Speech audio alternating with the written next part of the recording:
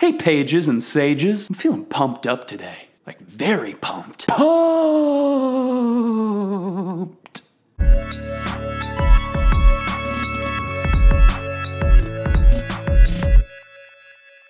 Hey everybody, my name is John and welcome to AUDIBLE, a day in the word, the internet's favorite Bible study, friends, enemies, frenemies. Today, we're talking about all of them. Let's read James chapter 4, verses 1 through 4.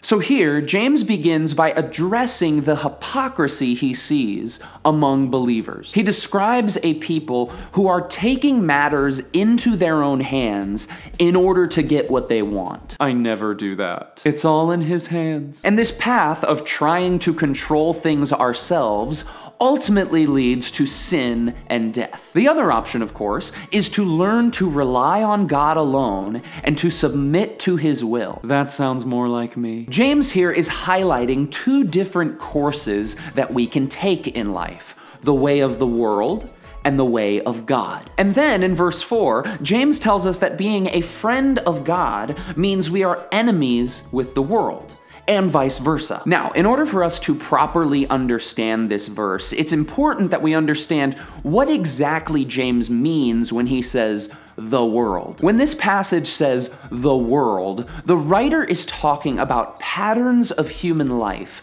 that are contrary to God's will. This is not necessarily referring to our relationships with other people in the world. This isn't even necessarily talking about our stuff. It is about a way of thinking and living that is opposed to the ways of God. And if you take a minute and think about it, there are ways of the world that we follow without even knowing it. When we give in to the temptation to gossip or speak unfairly about someone behind their back. When we believe that a boyfriend or girlfriend needs to have sex with us or prove their love in a physical way in order to really love us. When we use absolutely no discernment in what we watch online or what we listen to. When we choose to do something just because we're afraid of missing out. Not because we've really asked the question, is doing this gonna help me move forward in my faith? If you think about it, there are these unwritten rules of the world that are contrary to the written rules of God. And so, because these two ways are opposites,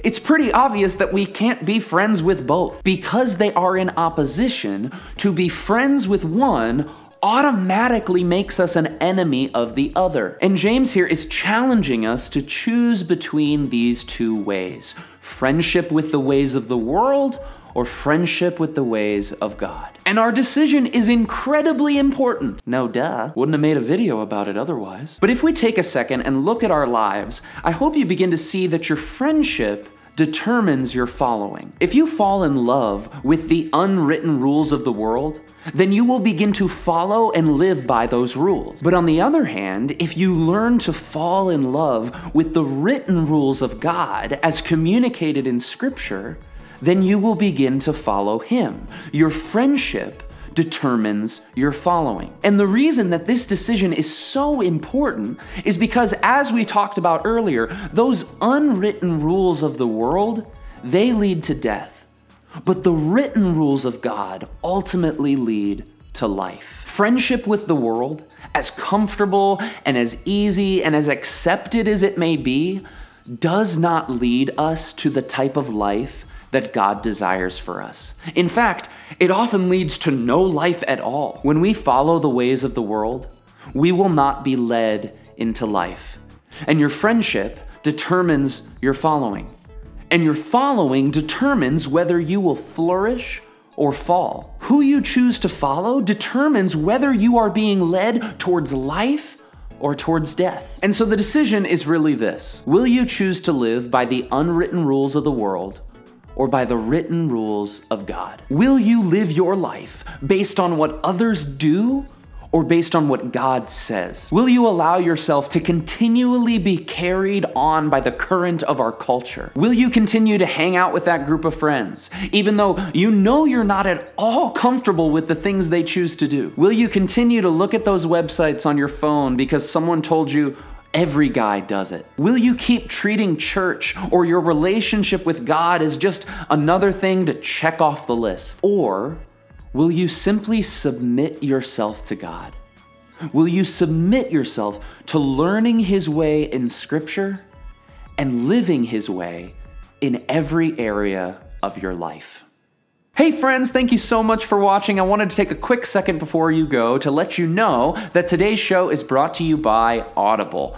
Why Audible? Because Audible content includes an unmatched selection of audiobooks, original audio shows, news, comedy, and more from the leading audiobook publishers, broadcasters, and entertainers. For me, I used to read a ton of fiction when I was growing up, and thanks to audiobooks, I've gotten back into fiction, whether it's on long runs or whether it's on road trips. In fact, Sweet Bear and I, we just did a giant road trip down to South Carolina and back, and each way we listened to a Lisa Jewell audiobook. If you're into suspense novels, I highly recommend Lisa Jewell. But of course, with your free trial, you can choose whatever book you want, and your first book is free. That's right, Audible is offering viewers of this show a free trial and a free book with that free trial. All you have to do is go to audibletrial.com/Jorgenson and you can sign up, get your free book, and you can start listening today. Once again, that's audibletrial.com/Jorgenson. Also, as always, I want to give a big thank you and shout out to our supporters on Patreon. If you are interested in helping support this ministry,